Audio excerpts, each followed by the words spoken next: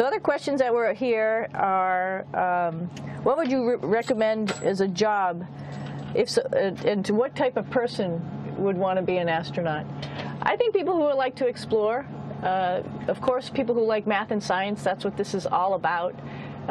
We have people in the office who are doctors, teachers, veterinarians, engineers, pilots. So all sorts of people become astronauts. And I think if you see, it's just sort of cool. So I think people who like to do a little adventure and like to do cool stuff probably usually become astronauts.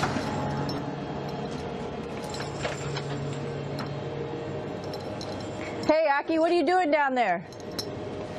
Crashing things. This is one of the cool things about space, too. It sort of looks like there's a big old hole here, but you don't even think twice about it. You could just jump over the hole. Or, if you want, you can go jump into the hole. I'm coming down. Woo!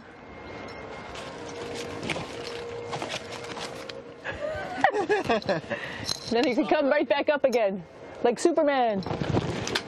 Woo!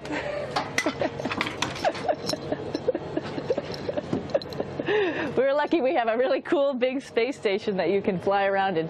That's actually called the PMM. You might have saw it out the window. It's a big silver canister.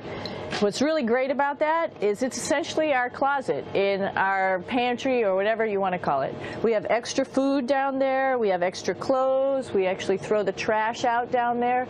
So it's nice and organized, and we have all of our stuff that we need while we're working in all these other modules all stowed in this location down here.